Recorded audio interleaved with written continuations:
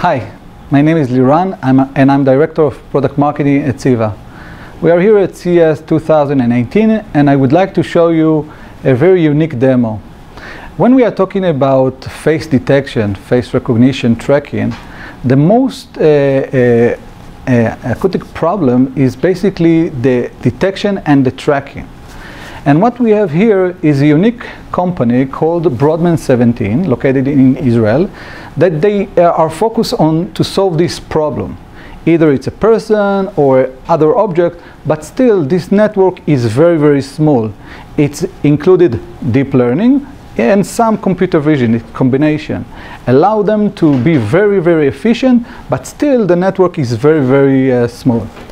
What we'll see here today is the result of the collaboration between CEVA and Brodmann17. They utilized our winning word CDNN, and they integrated their network to our XM4 chip. What you see here is demonstration of an FPGA.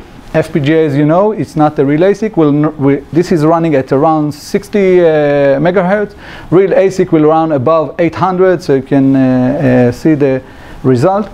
And what you see here is an input from a camera passing through the FPGA, similar core as the XM4, and then you see the output, the ROI around my face, detection and tracking.